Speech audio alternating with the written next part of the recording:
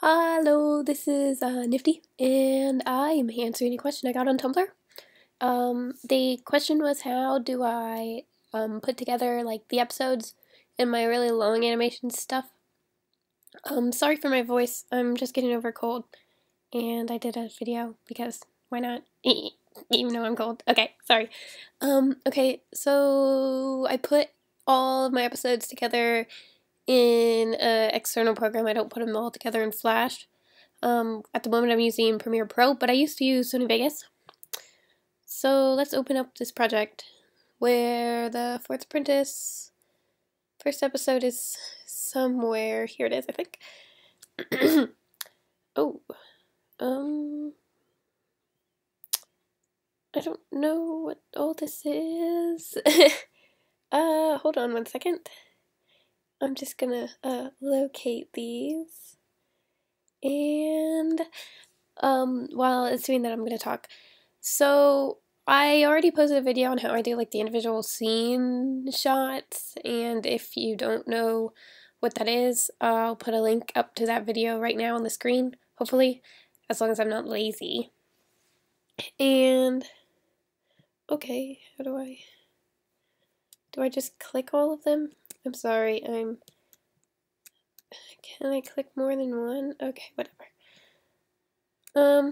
So, okay, here it is. And you're gonna hear, you're gonna hear voices. This is the episode, and I don't know how much you can see of this, but, oh man, I don't know how to really use Premiere Pro. I've only used it for like a couple weeks, and I don't really do a lot in the editing program except for like stitch together the stuff. But each of these little ones are little scenes that you'll see. Hold on, let me mute this so that it doesn't get in the way of me talking. Oh my gosh. Sorry, I'm terrible. This is a terrible video already. Okay, so yeah, all of these are like different scenes, and I just kind of stitched them together. And because Flash ends up like really lagging, and Flash hates me, so I can't really do very long videos in it. I try to keep my videos under 30 seconds at least on Flash, because then it starts to really act up. So this first one is basically, that's the video, and then all these down here are the audio. I always have a lot more audio tracks than video tracks.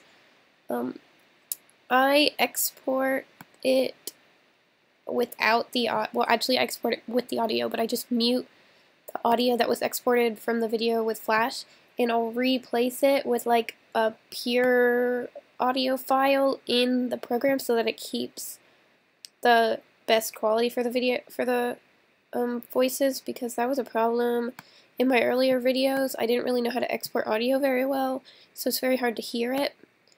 And I'm not very good at audio mixing, actually. I have someone else do music for the episode, and someone else does sound effects, because I suck at it, and oh man, it's so much better when someone else does it. But yeah, so all of the audio will be layered. Like, hold on, let me get the cut music, which is right here. Let me just stick that on there. But yeah, now it's, oops, actually that's wrong. I actually want that. Like I said, I'm so terrible at this. Can I add another one? How do I add one? Oh man, I shouldn't be. Okay, here we go. Add tracks. I'm gonna add one more audio track. There we go. And I'm just gonna stick that audio right there. And yeah, now I have the music too, which also has the voices on the audio track, because the person, his name is Ray, and I will maybe link him like on the video, because I really like his stuff, and he has a SoundCloud. I'll probably link to his SoundCloud. He does some really nice stuff. Promote that man. And anyway, he does my music. And so he already has like the music done right here. And that's like the final one without the sound effects, because the sound effects aren't done yet. So that's how that happens. And then when I export, a lot of people like ask me how I export my videos and stuff, because it is like really hard to export. In Premiere, all I do is go up here and I go export media, and I get the screen and I make sure to select the whole, like I Control A everything, and then I go down here to basic video settings and I'll match the source, because one of the things, like when you get ghost frames, it's because your frame rate in your exporting, like in the your video editing program, doesn't match the frame rate that you animated it on if you're using like Flash or Toon Boom.